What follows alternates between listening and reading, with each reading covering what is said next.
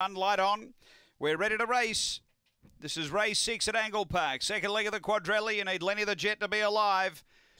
Away they go. Carentia step with them. It's getting tight and squeezy. Carentia's booting through, railing up. Velocity Dory will lead, but Carentia's right on the scene. Behind those, a length away, collecting. They were followed then by American Man. 3 away, McLaren Illusion and Winlock Huddy. Down the back, Velocity Dory. Out by 2 to Carentia, trying to run it down. A couple away, collecting, and then came American Man up to the turn. Velocity Dory, still the leader from Carentia. Velocity Dory in front. Carentia coming now. They drive, got there. Fave gets home, Carentia. Velocity Dory second, American Man third. Then collecting McLaren Illusion and Winlock Huddy. The time here is around 30 and 10. After the running of race number 6 of the night, does enough. Number 5, Carentia for Kieran Corby. It's 5 from 1.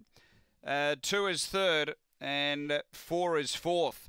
So it just took him a while to work through his gears. Coming to the bend, he got to the outside and was able to get there in the nick of time. Number 5. Second to 1, Velocity Dory for Kim Johnston. And third going to 2, American Man for Lisa Rasmussen. Numbers are 5, 1, 2, 4 after race 6.